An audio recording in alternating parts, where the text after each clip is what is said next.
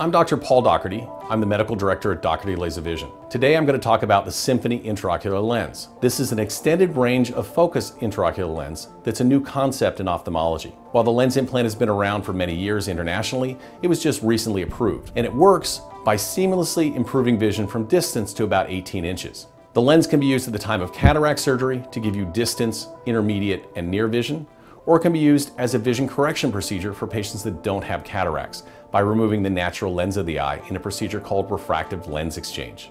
Our experience with the Symfony has been superb. In the FDA study, we found that 2 in 3 patients were completely independent of glasses after the surgery for distance and near. The other third of patients required some part-time reading glasses for up close, typically the lowest power reading glasses. The other potential downside of the Symfony lens is halo at nighttime. In the FDA study, only 3% of patients had significant problems with night halo with the procedure. We find in our patient population that this is not often an issue long term. The procedure itself takes 6 to 7 minutes, and we can do both eyes in the same day if done as a vision correction procedure. If this is being done as an implant for cataract surgery, it's done one eye at a time at a surgery center. I feel that the Symfony intraocular lens is the best lens that's ever been produced to minimize patients' dependence on glasses and contact lenses. 2/3 of patients are completely independent of glasses and contact lenses for all activities. Those that require glasses are just wearing part-time reading glasses, typically for fine print, low light after Symfony implant.